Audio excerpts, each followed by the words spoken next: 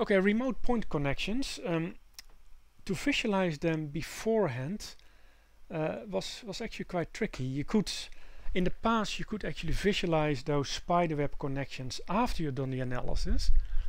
But now you can also do that before you do your analysis. And the way to do that, you go to the display, and then there's a remote point connection tab here. And that just allows you to show that visual spiderweb. Now, remember, internally, these again are multi-point constraints, so they are relations between degrees of freedom. But we often visualize that through this spiderweb, so that we can see, oh yeah, this center point where we apply the remote force is linked to our application region, these edges of the holes. So basically, the behavior of the center point is now linked to the behavior of the edges, and it depends again if you use rigid or deformable. So if you use rigid behavior, the whole thing basically behaves like a rigid body, where the CG determines the motion. And when you select deformable, then I always see that the motion of these dependable points, of these points on the edges, which then become independent, is the average motion of the dependent point in the middle. And you just use it for load transfer. Okay, sorry, that was quite an explanation, but basically you can visualize those spiderwebs now before you do your analysis.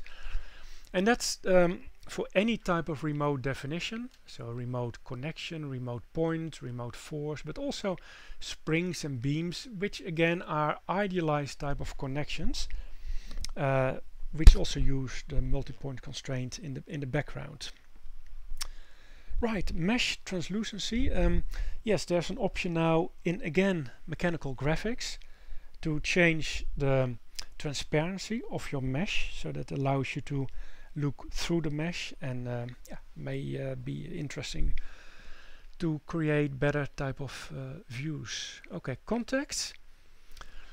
Okay, we have had the option to include beam to beam contacts and beam to shell contacts for many versions now, but they've just added some improvements here. So for instance, if you look at the picture on the left, if the mesh of the beam is relatively coarse with respect to the mesh of the shell, you can easily end up with a penetration there, because the existing nodal detection option misses the contact surface.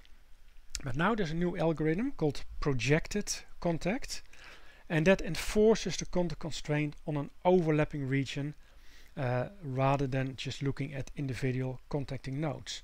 So it's more accurate, and it again works with beam to shells, beam to beams. Here you see again a video of that contact that works really well. It's very smooth and accurate. Right, then another improvement in contact, or basically another feature here. If you combine wear with adaptive meshing, it basically it has been improved now, and it morphs it much better. Yeah, so you use nonlinear adaptive type of meshing for the hexa elements here that undergo large contact surface wear, and it's automatically now smoothened so that you can basically combine it together.